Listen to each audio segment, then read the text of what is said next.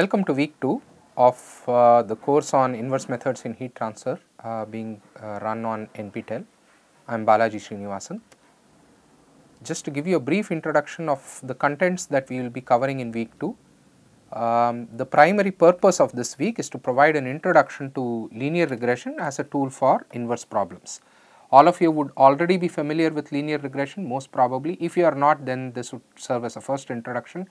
Even if you are, you would see hopefully a few new things and also how to use it as a tool for solving inverse problems. We will be continuing with linear regression in the next week as well, but this week is just preliminary simple ideas.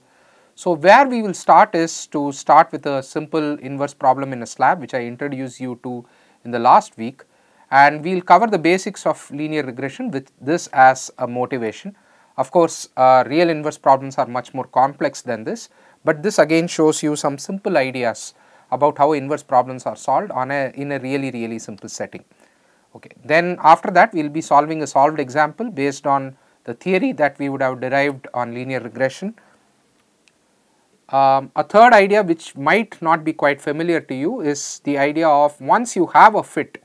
So, let us say you have a curve which fits some amount of data, you can actually have, especially when it is linear regression, you have a characterization of how good or bad this curve is, and this quantity is known as the goodness of fit.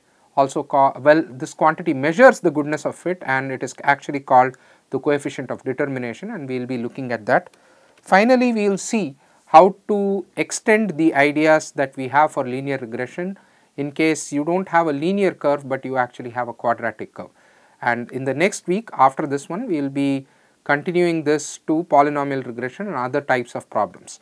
So, that is it, very simple kind of content for this week.